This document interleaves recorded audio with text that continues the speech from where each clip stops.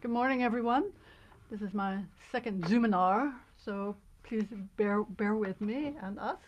I'd like to welcome you this morning to the second lecture of the NORA series. And today we're going to start off by introducing everybody who will be speaking to you this morning, and then I'll give you a little bit of overview of what the next hour will be like. Okay, so shall we start in Sweden? Yes, hello everybody. I'm Catrin Johansson. I'm professor in Mid-Sweden University, and in the background you can see our campus, and it's almost as bright as sunny in the picture as it is today. And we also have in the webinar Ulrike Haugen from DNV. Hi, my name is Ulrike Haugen. I'm Chief Communications Officer for DNV GL. We are a quality assurance and risk management company. And then we also have Joséphine Edwall from Essity with us today. Hi everyone, I'm happy to join. I'm Senior Vice President of Communication for Hygiene and Health company Essity, where this topic is so relevant. So I am thrilled to join here today. And I am Peggy Brønn, and I'm a Professor Emerita here at BI, and still keeping my hand in my most favorite subjects, communication and social responsibility. Now this morning we're going to start by Catrin giving an overview of the results regarding this subject from the Environmental Communication Monitor, the European Communication Monitor. And then I'm going to talk a little bit about what is sustainability and social responsibility. And then we'll ask our two guests, one from Norway and one from Sweden, to talk about what they are doing in their own firms, DNV, GL, and Essity. But for right now, I'd like to say welcome, Catrin. If you could tell us about the 2020 results in this area.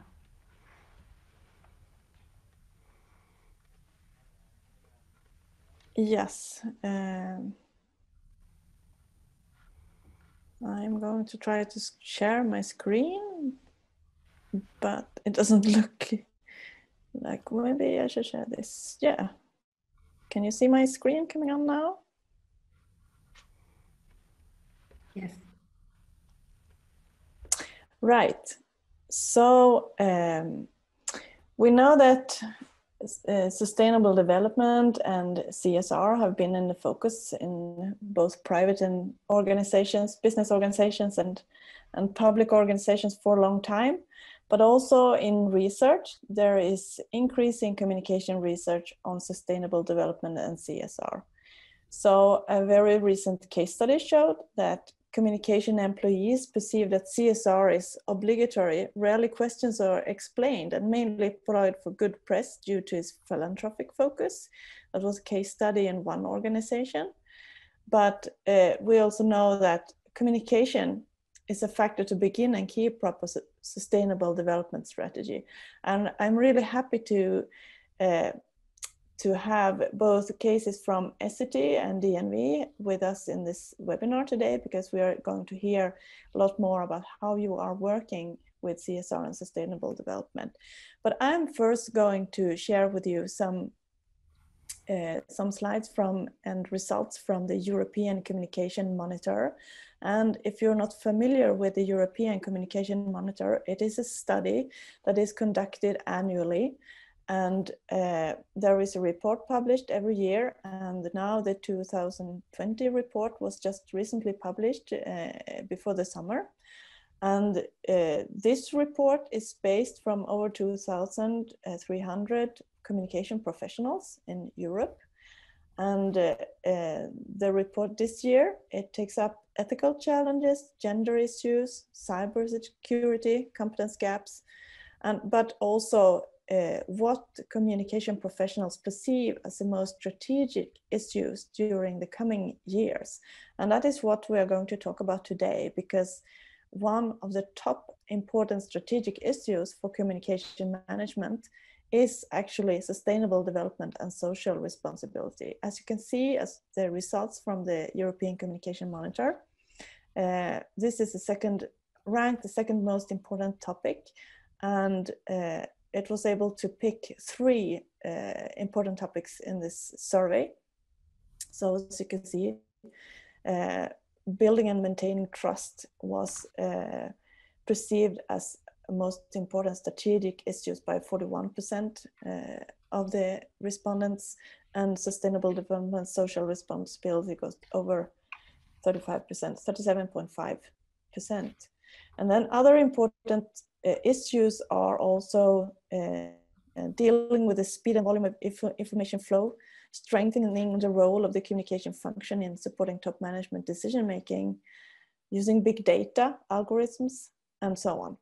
So we're going to see also that sustainable development and social responsibility is ranked very high right now, but it has not always been the case. And this slide shows a little bit the development of how these strategic issues were perceived over the years. So you can see in 2007, there were 3 important strategic issues. The orange line is coping with the digital evolution and the social web. And you can see that that line has a real peak around 2010, 2011, when social media first was developed and started to being employed, and now it's dropped. The other important subject in 2007 was building and maintaining trust, and that has been relatively stable and is now on the top in 2020. And the third one was linking business strategy and communication, and that was really important from the beginning, but it also has dropped a little bit because I think that has already been implemented now in many organizations. And then the green line shows the sustainable development and social responsibility. And in 2008, you remember the financial crisis was in 2009. And we were asking ourselves, is it now then when we have a real crisis that these issues pop up? Because there has been a drop in sustainable development and social responsibility, how you think about it as a strategic issue. You can also see in this picture that our new subjects turning up in 2012, matching the need to address more audiences as channels with limited resources, and the gray line strengthening the role of the communication function in supporting top management decision making. And then also in 2016, we had this big data and algorithm turning up as an important strategic issue. So what explains this drop? We have a picture here of Greta Thunberg with her strike from school for the climate, and we see right now that there is a very big interest from both the general public but also in public and private organizations to work with sustainability, and we have enormous challenges. And this data, as you should think about, was published now in June, but it was collected before the COVID crisis and the corona outbreak. So that might also in the next survey affect these figures about the strategic issues, of course. And we can see also that building and maintaining trust is really high and has been relatively stable, as I said before. So we were thinking about what this figure show and if there is a difference in companies, governmental organizations and non-profits, consultancies and agencies, and there is a little bit of a difference. In governmental organizations, as you can see the orange line, it's more important about working with trust and the sustainable development and social responsibility had a relatively little bit lower figures. And in companies, you can see that sustainable development and social responsibility really important. And in non-profits as well, it's very highly ranked. So there are a little bit differences here. And we have also been singling out the results from the Nordic countries, which was also a little bit different, because sometimes we think that the Nordic countries are very, very similar. And Denmark, Finland, Norway, Sweden, we are almost the same. But there are a little bit of differences when you look at the Nordic perspective. If you see in all countries that we had 37.5 for sustainability and social responsibility and 41.6 for building and earning trust, you can see that there are some differences. And in this case, actually Sweden has a very low figure compared to the other Nordic countries, with 29% thought that sustainability and social responsibility was a strategic issue, whereas the trust has a higher figure, over 50%. And the other countries are a little bit more similar. But as a sum, we can see from these results that it is very important to the respondents to work with building trust. And building trust also is based on fulfilling expectations created by promises made from organizations on how they see their role, and particularly when it comes to environment, society, and governance. And this is just really important in the future. And fulfilling expectations also requires linking business strategy and communication, and thus strengthen the strategic role of communication within organizations. So I think that you as a communicators has really important role in driving the work in your organizations towards sustainable development and work with CSR. And I will now hand over to Peggy Brønn, who will continue and talk about some important new issues. Peggy. Thank you very much, Catrin. And as we said last time, these concepts of sustainability and corporate responsibility, they've been out there for a long time and for a while, but they're two complicated concepts that have a lot of different definitions. So what I'm going to try and do is talk a little way through it and see where we are. And I've sort of come to the conclusion that they're two sides of the same coin. One is commitment and the other one is action. And communication is an imperative when it comes to what organizations are doing in these areas. So sustainability, to me, that is the action, if you will. It's what organizations are doing to meet their own needs, but to make sure future generations are still here, the planet's still here, if you will. And it's recognized to be made up of the three pillars of economy, society, and the environment, sometimes called profit, people, and the planet. Now, again, there's a lot of discussion around this, that some of these definitions are old, they need to be updated, a better recognition of the times we live in, etc. Corporate responsibility for me then is the commitment. So you are committed to managing these things for the future, if you will. And nowadays we talk about ESG, which is environmental, social, and governance. So these are things that are sort of working their way through different societies. And of course, we have to make sure that we talk about, you know, the West versus the East, South versus the North, etc. I came across a really neat little article, and this is how these authors sort of view how we can transition from to sustainability for all life on Earth, where you're not just thinking about yourself, right? But everybody benefits from what we're doing as organizations. And they break it down into what they call drivers and hinders. So what can help sustainability go forward, and what will stop it if we don't change the way we do things. And if you look at the sort of center thing, harmony, enlightenment, sustainability for life, it includes communication, campaigns, direct action, education, you know, delivering, you know, sort of at the deliberative forums, etc. And all of these things can be done by organizations and are being done by many organizations, all right? So, and like I said, a big part of this is communication and doing campaigns. Now, in the literature, there is this idea of what we call the implicit approach and the explicit or principle-based approach to communication. The implicit approach is more or less writing reports, worrying about, you know, these various environmentally friendly scales that you can be on, etc.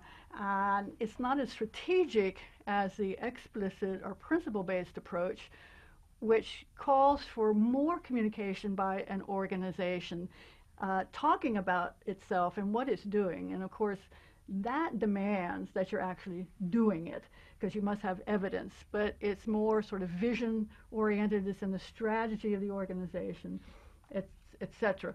And part of this has to do with the values that an organization sees itself as happening. So I came across another very interesting little article, and it's sort of this idea of rhetoric versus reality.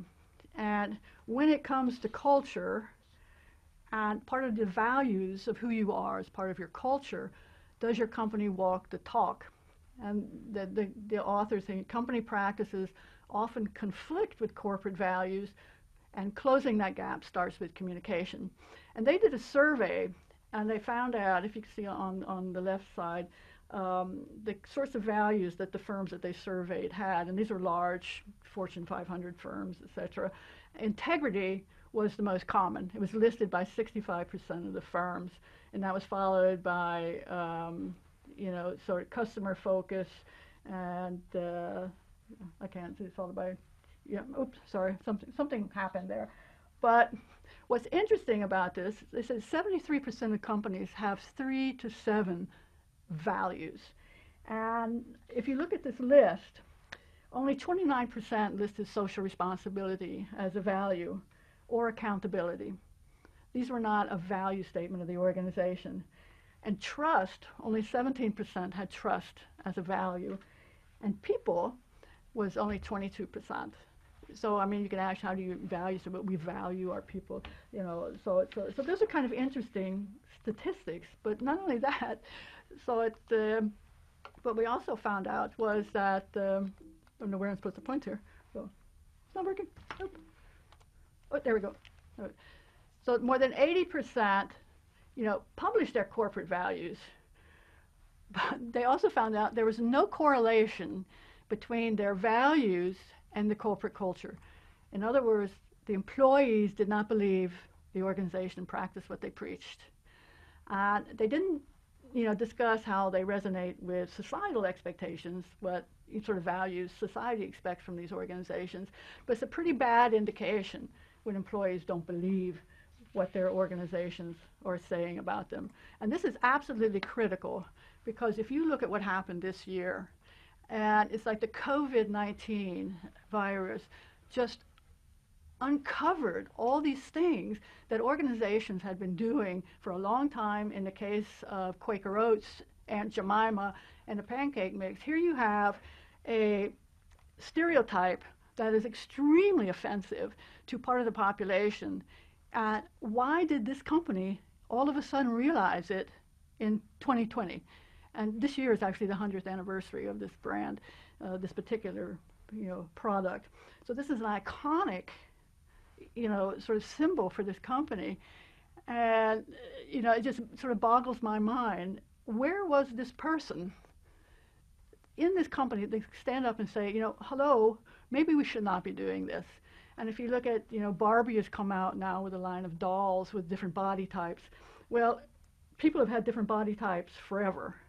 So all of a sudden they're recognizing that maybe this is something that they should think about. And in gay pride, and we can see this in companies jumping on the bandwagon. Where are their values when it comes to these issues, and can we find them with the organizations?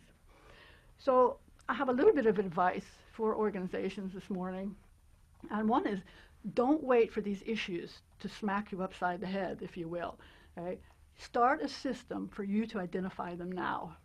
What is going on in society? Where does your organization fit with what is going on in society. What are you doing, you know, in that regard? And I would, today, I would check all of your messaging and all of your message sources, okay? Are there inconsistencies in your values in what you are saying, and not the least what you are doing, all right? So somebody is probably dropping the ball someplace along the line of your communication, all of your communication, and in particular your marketing communication, because in my experience, that tends to be the area where the errors happen, if you will. So these values, they need to be actionable, distinctive for you, how you define. We all have similar values, but what they mean for you as an organization specifically, okay, and link them to the results of your organization, okay. And you have to open up for listening, okay, and input for stakeholders. And I mean really open up, not just say you do it, not have, you know, sort of social media, Facebook kind of stuff, you know. It has to be I was going to say in person, but that doesn't work nowadays. But when you can, in person, face to face, as close as possibly as you can get, okay? And you have to provide evidence that you are listening to them, and those have to be action items, all right? Because then they can see that you are listening to them because you're doing things, maybe something that they suggest that you do, okay? And you have to be in a position as a communication professional to talk to your organizations and to have influence with the decision makers, because you're the one that is not necessarily creating these relationships with the stakeholders, but you are the one that's monitoring that they're good and healthy relationships, if you will. Okay? So play the devil's advocate. Well, what do you think somebody will say about that? Well, how do you think that will be received in the marketplace, you know, et cetera? Really play the devil's advocates. But I came across interesting conversation I was having with somebody, and they made the statement to me, which is in Norwegian, discussion om hvor mye bærekraft og omdømme generelt betyr for salget. And my first reaction was like, what does that mean? Does that mean that you won't do it unless it impacts sales, or you will do it because you really mean that it needs to be done, etc., and you are environmentally friendly, you are following all these things. But if you give the impression that you're only doing it for sales, right, so you're really not operating in this sort of extended fear, right, where you're doing it because it's a desirable or expected thing to do, right? You're sort of operating on the bottom. You're doing it because you have to do it. And there's a lot of that, you know, so, but there's no reputation to be gained, if you will, from that sort of thinking. So companies need to move away from this idea that trying to correlate sustainability and social responsibility with sales or financial performance. And I'll admit, I did that very early in my career when I was working with social responsibility, because if we could demonstrate that it impacted sales, right, then they would do it, but only if it was profitable, all right? So, but that was very early when people were starting to think about it, and this was, you know, the Milton Friedman, the business, right, that sort of thinking. You cannot, you know, survive in the marketplace for very long with that kind of thinking, not with the activism that's going on today, okay? So there's not really a conflict of the survival of a firm versus survival of the planet. These things are not mutually exclusive. Okay, so your job then as communication people is convincing management of what's going on out there and what their role needs to be, and convincing society that you're really doing something about it. All right, so I'd like to leave it there, except for one statement. So so this is why I believe that, you know, what you want from your stakeholders, of course, are support and different kinds of things depending on your stakeholders. They want to know what you're doing. So communication becomes an organizational imperative. All right. So now I'm happy to hear from some practitioners, some communication executives in Sweden and Norway, and what they're doing. And we'll start first with Ulrike Haugen at the DNVGL. I can't say it in English anymore. Thank you, Peggy. Let me see if I can share my screen. So, I hope you can all see my screen. So I'll tell you a little bit about how sustainability fits with DNV-GL. DNV-GL, just a brief introduction, because it's not only difficult to pronounce, but also not that easy to explain what we do. But we are a company of 12,000 employees in over 100 countries that has worked with quality assurance and risk management for over 150 years. So put it in simple terms, we've been certifying ships. We are today much broader than that. We are advising the energy sector, including renewables, ensuring that windmills are built in the right way, and are also in a lot of other industry sectors like food and beverage, automotive, and so on. To start with, I wanted to share with you our purpose and our vision.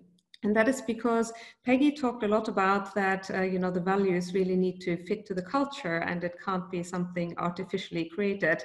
And what is surprising at DNV-GL is that the purpose is really part of the DNA. We've had the purpose of safeguarding life, property, and the environment since the beginning of the company of over 150 years. And I've only been with the company for 3 years, but what is impressive is you can ask any of the 12,000 employees around the world and people know the purpose by heart. So it's really lived.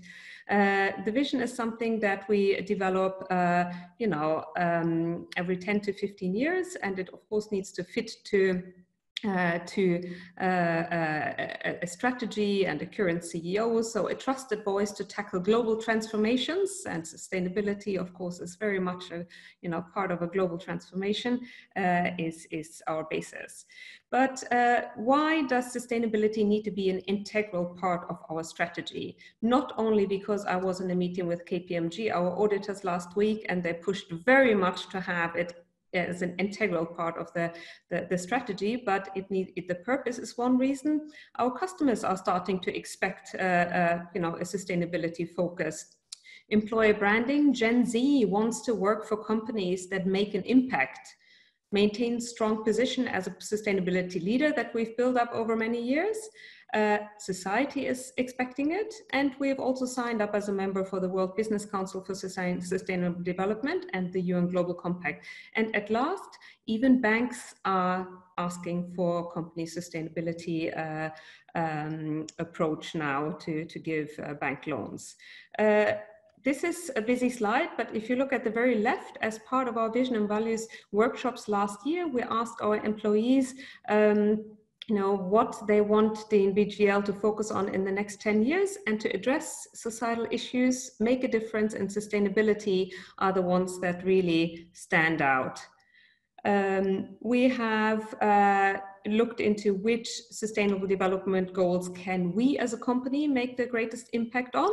It doesn't make sense to say, well, we can do everything to all the 17 SDGs, but I think it's important to limit it to the ones that you really can make an impact on.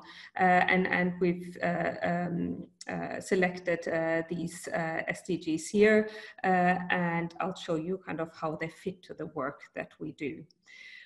When we come to communications, what can we do? We can position through research and thought leadership.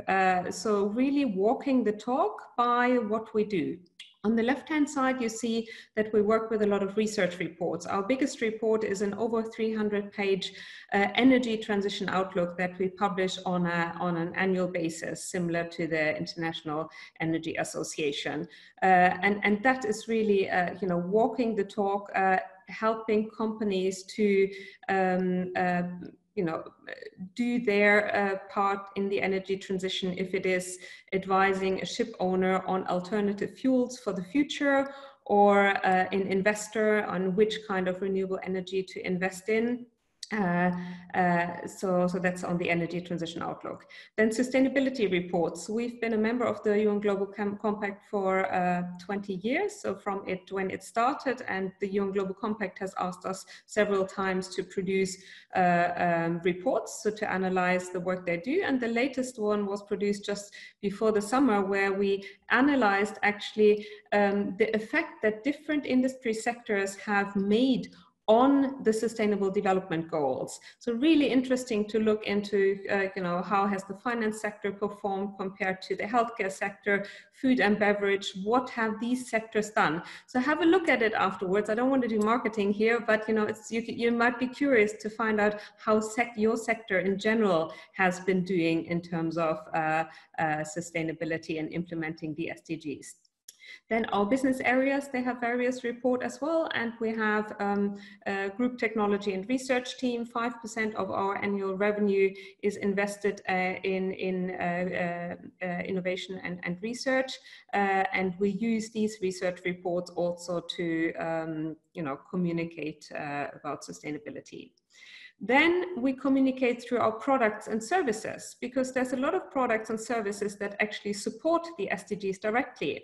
So we have, for instance, a carbon neutrality protocol, which is in a way a regulation that helps companies to become carbon neutral, which is a direct support to SDG 13 on climate action. Another very recent one on the right-hand side, we also certify hospitals. We've got over 300 hospitals in the US that we have certified in terms of infection prevention. So when the pandemic hit, what we thought, well, big area, that has challenges now is the cruise sector, passenger vessels. So we have introduced infection prevention programs for cruise vessels, and that goes directly into SDG 3, which is on good health and well-being, and trust, by the way, as well. And lastly, communicating through campaigns. So I encourage my teams in the different business areas to have campaigns so that we communicate with a strong message through all the communication channels that we have. So one example here, the impact of COVID-19 on the energy transition. The other one is a transition faster approach. This is just to show a few examples on what sustainability means for the NVGL and how we live it through culture, through products, and through communication. Thank you. I'll hand over to Joséphine now. Thank you, Ulrike. Very interesting. And thank you, Peggy, as well, because it liaises very much with the presentation I'm about to share with you. Can you all see my screen? Perfect. Perfect. So, as I said, I am from Essity. It's a global hygiene and health company, and we were actually split out from SCA, that was a forest and hygiene company founded in 1929. So sustainability has been for a very long time core to our business. That's why I love my job. And also related to the hygiene part, of course, first when we had forest, it was very much people and nature. And then we brought that into Essity as well.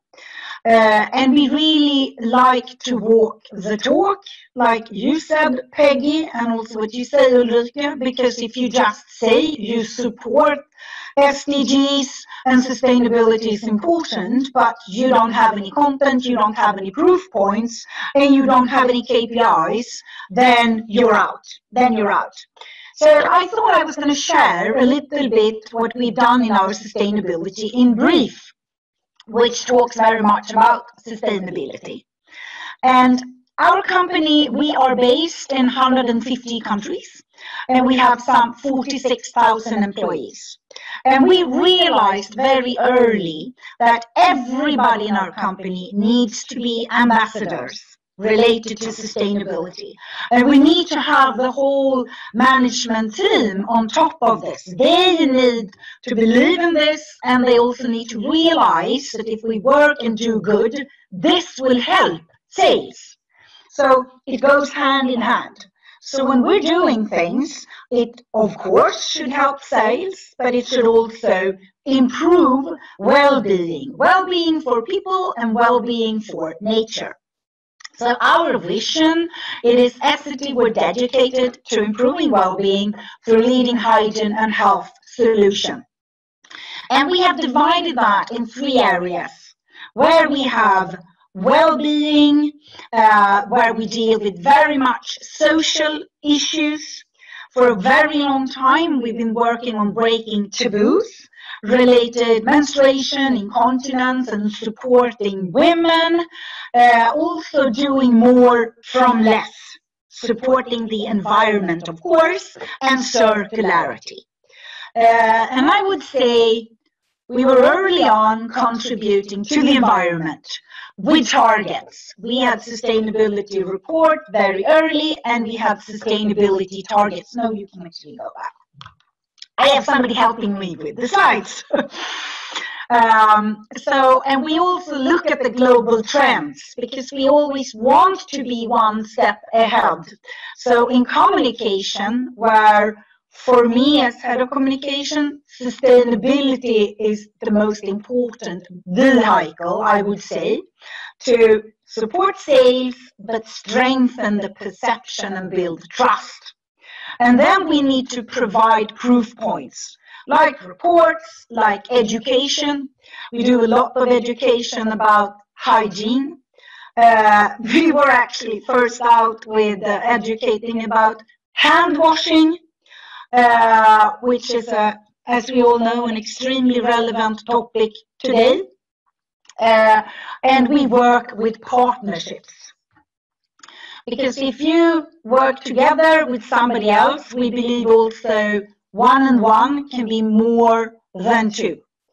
And we are having partnership with United Nations, different organs, where we do either programs like UNICEF in Mexico, where we started out supporting women, because we found out that in Latin America, 9 out of 10 women and girls are being harassed by their boyfriends, spouses, and so on. And this liaises, of course, very much to our business. We sell feminine hygiene products, so we can link it to the products and to our competence, And then you need to work with both girls and women and boys. And then we included actually hand washing before COVID in schools, because you need to start there. So they can have proper hygiene in schools, and that boys actually understand what it is when women and girls are menstruating. So that we help with our own people as volunteers together with UNICEF. That's one example.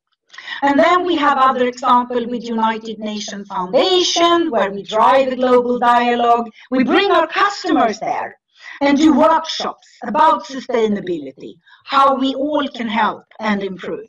And we measure everything. And I work very close to my colleagues in the management team, and all employees are ambassadors. So you also get that they are proud about this, and for potential employees. Next slide. We have the target, as I said, because what gets measured gets done. And next. And here, our brand purpose is breaking barriers to well-being. So also want to work with the business, where we actually have good solutions that help well-being for people. But then, of course, our products can help. So here, communication work close to the business. For example, some years ago, we realized when you go to a bathroom at the hotel or an airport, restaurant, you just throw away the towels and they get, away. And we said, we must be able to do something with this. Circularity after use. Can we recycle that? And we did that. We talked to the governments, we talked to the customers, and we developed the service. So we are now actually recycling the towels, making toilet paper. So we're doing in all these areas, and we communicate about it. We also walk the talk, because I believe you need to use both your brain and your heart. Personally, I'm out in townships in South Africa. I go to Mexico and meet with these young girls, with the young boys, and talk about issues. And when COVID came, we had actually the government asked us and said, can you do something to help? And we were early out with COVID, already in January. I actually sat with the CEO and we said, we're going to care for our people, we're going to contribute to society, and of course, secure business success because we're not an NGO. But all these three, they're interlinked. So when we got the question if we could help, we were actually say, maybe we can produce face masks. We had never done that before, but we were producing diapers and similar things. We were able to do this in rocket time, according all rules. And then we deliver that in Sweden. First, non-profit, we don't make anything, we donated it. But now, of course, we're going to see if we can make money out of it. I have to take some water. So to wrap up, sustainability CSR, more important than ever, and it's a fantastic tool for us as communicators, but you need to walk the talk, you need to have proof points. When you say you're doing good, you need to have the examples and show the outcome. And I think my 8 minutes are out. So thank you so much, and now I think I was going to hand over to you, Catrin. Thank you so much, Joséphine, and also congratulations to you for receiving the Communication Prize in Sweden by the Swedish Communication Association this year. Thank you very much. Yeah, Thank you. And I think that these are both Ulrike and Joséphine have shown great examples of how business organizations can actually be active and lead the transformation of the society, meeting these enormous challenges that we have lying ahead, both with health issues, with environmental issues, and with governmental agency issues. So we have some time for questions now, and we have already received 2 questions, but if you have other questions, feel free to post them in our questions and answers. You see that in the bottom beneath the screen. I have also received one question in the chat. But the first question is from Chard, and it's an acronym for a name. I don't know who this is, but the question is like this: it's surprising that social responsibility is rated lower than building trust.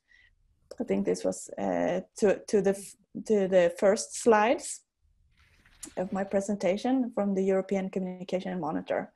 And the question is, are there other ways to build trust for organizations? And I think that if I can answer something myself first, that it's interesting that social responsibility is rated lower than building trust, but so working with social responsibility and sustainable development is of course a way also to create trust. But I think there are of course other ways for organizations to build trust. And Joséphine, as you just told, the response to the COVID crisis is one of those ways to build trust. But do you have another answer to that? I think the only thing I reacted when I saw this in the beginning, I think they are liaised, they are connected. Because you can't build trust. Today, it's not enough showing good figures. I also have investor relations in my responsibility. And the last couple of years, the investors asked so many questions about gender and equality and about those things. So today, it's not enough anymore to have good figures. You need to do CSR and good sustainability. So for me, the two goes together. And because if you do a good thing, okay. Yeah. Ulrike, do you want to reply something to this question as well? Our vision, to be a trusted voice to tackle global transformations. So trust is at our very core, and I agree with Joséphine and what you said, that that very much goes in line with the sustainability. And actually, without trust, I think you can't have a close customer centricity and actually generate revenue. Yes. Thank you. So Peggy, yes, do you have something to add? Yeah, well, I'd say that trust is an outcome, you know, sort of, you know, so you invest in a relationship and people can come back to you and they get what you promised them. So, you know, you sort of build up, you know, we said in the first thing, you know, you build up expectations and then you have to fulfill those expectations. And the more you fulfill them constantly, then people start to trust you. So wanting to be trusted is an excellent goal for a communication department and for an organization. Thank you. And I must say, excuse me to Chard, because it says it's my real name. So I'm sorry about that. Yes, we have another question as well from Andy. How much is expected in this regard from countries? So is anyone wanted to, like Russia and China is the add-on to that question. Do you want to keep answering that, Peggy? How much is expected? So it's like, yeah, I mean, we have some interesting conversations going on in Norway right now, and I get a question a lot, how is that going to impact Norway's reputation?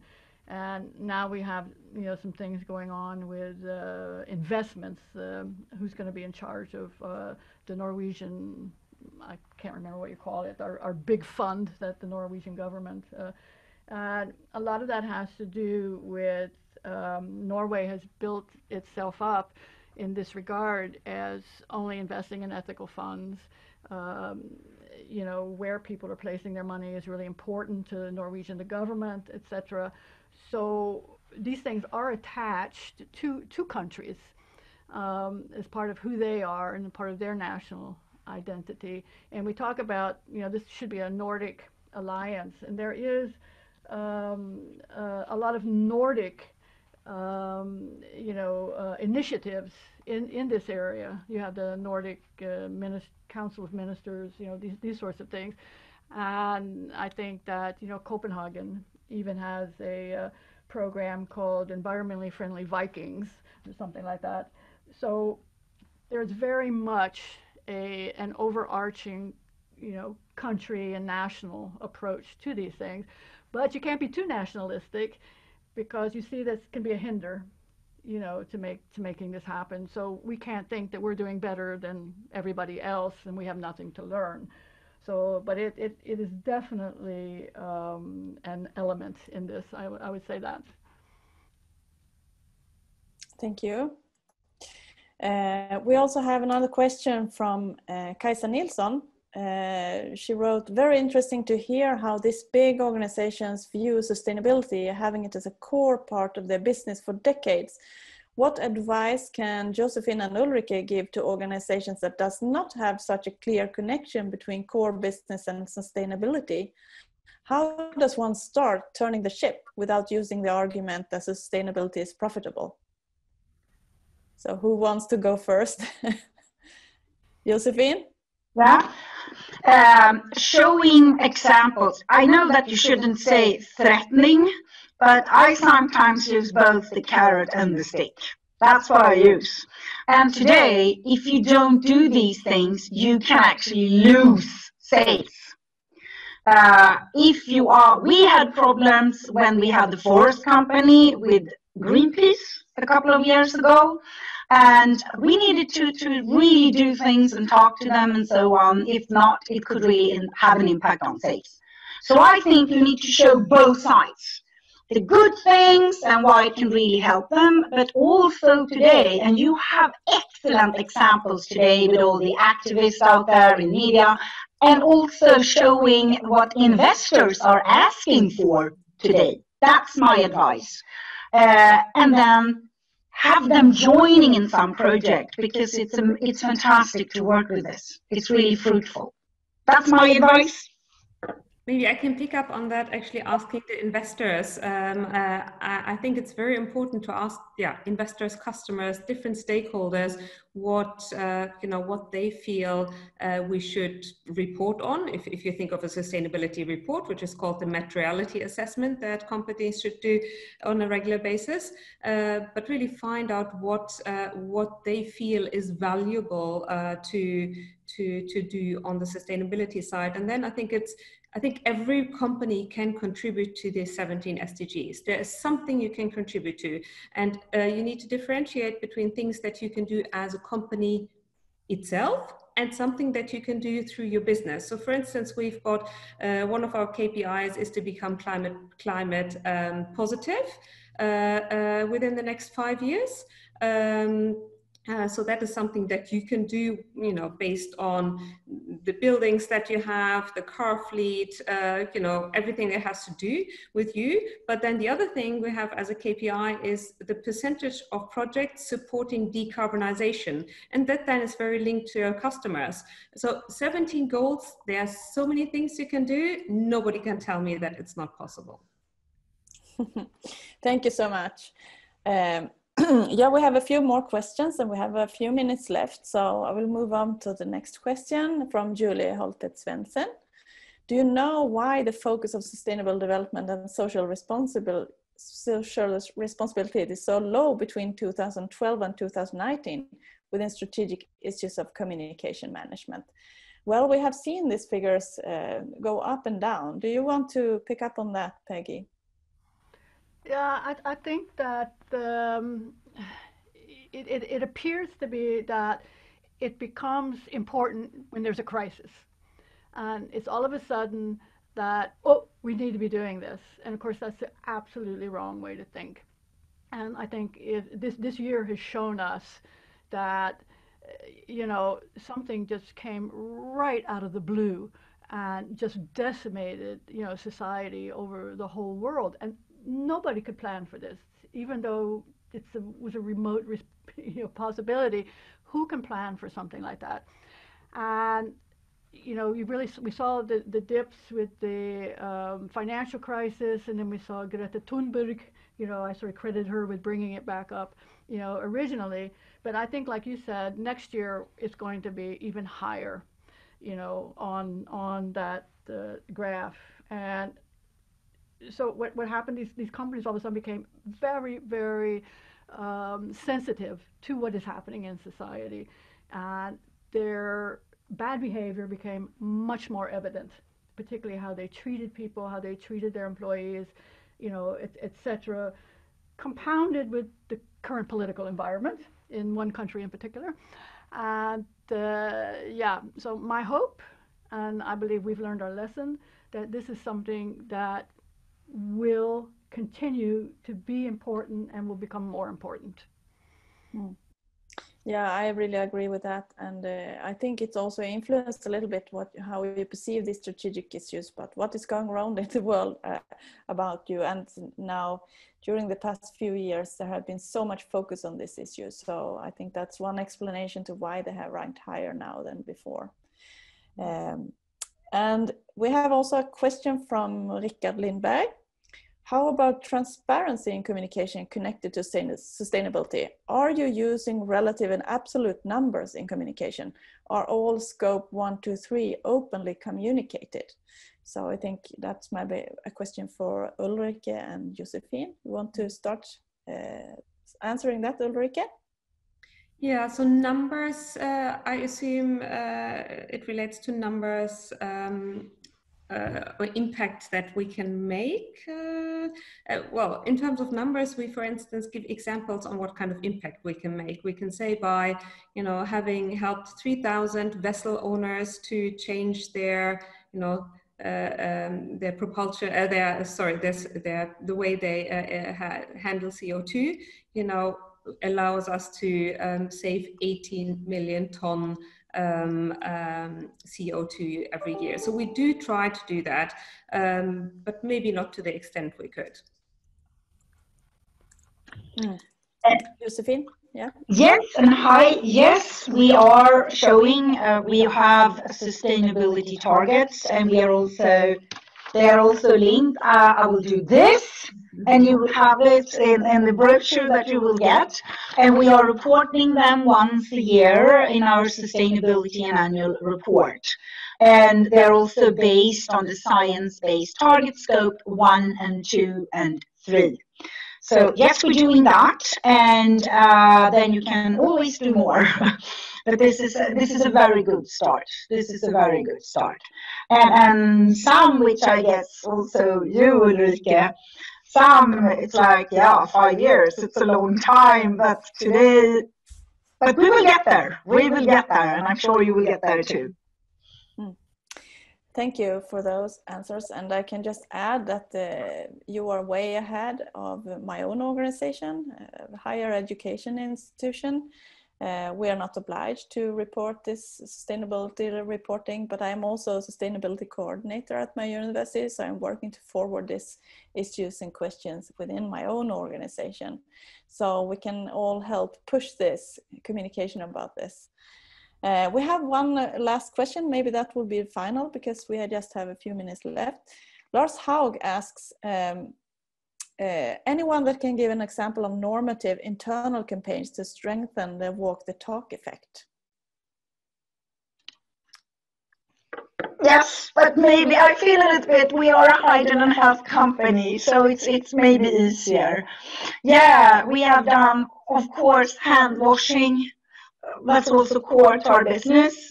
And we developed an application some years ago, which actually it's an app for children learning hand washing. So we did campaigns with that. We had campaigns also asking for volunteers, wanted to educate, and in Mexico, where we go and educate in schools, and then we do campaigns there. So we're doing a lot of internal campaigns, which actually improves the motivation very much, and people get very proud. But I feel a little bit, because it's very linked to what we do, of course. Maybe to add to that, I think what is incredibly important is that there's a walk the talk by the management, so that the CEO really stands for it and the management team, and that it's built into their communication and really feels that it comes from their heart. What I wanted to add there as well is that I don't think that everybody needs to throw around with the word, sustainability. It could sound too much 2019 now, yeah? But it's about making an impact. So I think that especially with Gen Z that I referred to earlier, the importance of making an impact in the world is something that attracts everyone. So maybe something to recommend. Can I add one thing? Yes. Yes. Yeah, also, if you can use what we've been doing, and that's been very much appreciated, that we have our own employees that talk and we use them as examples. So when we actually implemented and had the face mask, we had the plant manager who spoke about how he passionately was there, how he developed, and we made a very simple, film with our camera like this, both internally and externally. He was very proud, and then externally people liked it, and internally people feel really proud. So that's also, if you can find project where you can have your own employees, that really helps, both internally and externally. Thank you, Joséphine. I think we need to wrap up. Peggy, we'll leave over to you. Well, I'd like to thank our panelists for today, taking time out of their incredibly busy schedules. I know how busy they are, and I really appreciate it. Catrin and I both appreciate it. We thank you, the participants, for spending your morning or lunch with us. I wish you all a good weekend. We have some more webinars coming up, one in September 18th on ethics and the ethical blindness of communication people. So that should be kind of interesting. But I just want to wish everybody a good weekend and stay safe wherever you are in the world today, and we hope to see you again next month.